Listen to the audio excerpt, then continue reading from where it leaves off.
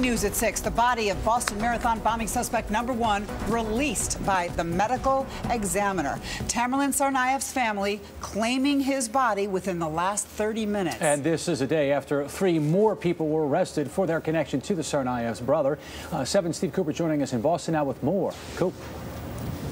Well, Reed, that announcement coming from the Executive Office of Public Safety just a short time ago that the body of Tamerlan Tsarnaev has been released to a funeral service, not to family members, but family members apparently contracted out to a funeral service to go to the morgue and pick up that body, to claim the body, but no word on a cause of death. That information won't be coming out until the death certificate is filed at City Hall in Boston, and that hasn't happened yet. In the meantime, life goes on here along Boylston Street, and that's a good thing. And while that goes on, the father of one of the 3 suspects who was arrested yesterday after being implicated for what they did after the bombings, well, he's speaking out tonight.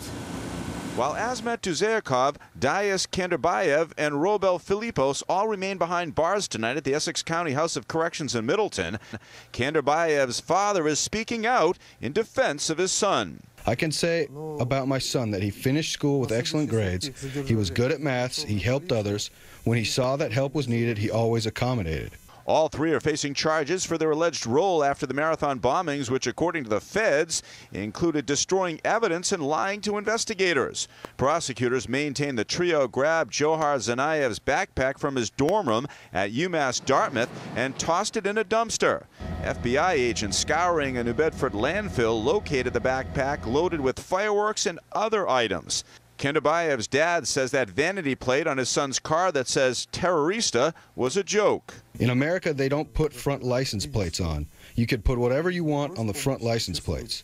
This was a gift from their Spanish friends, it turns out. It's an unusual gag, a joke. Prosecutors are now in possession of the younger Tsarnaev's missing computer. NBC's Michael Isikoff says that's a huge break for investigators. That's what can tell the FBI who was Tsarnaev in contact with, who was he emailing with, what websites was he looking at. No word tonight on where Tamerlan Tsarnaev's body will be taken now, and no word on where he will be buried, whether it'll happen here in the United States or back in Dagestan. In the meantime, federal and state investigators continue to decline our requests for on-camera interviews, but off-camera they are telling us they aren't ruling out the possibility of more arrests here. They will say is their investigation is ongoing and active tonight. We're live in Boston. Steve Cooper, 7 News. More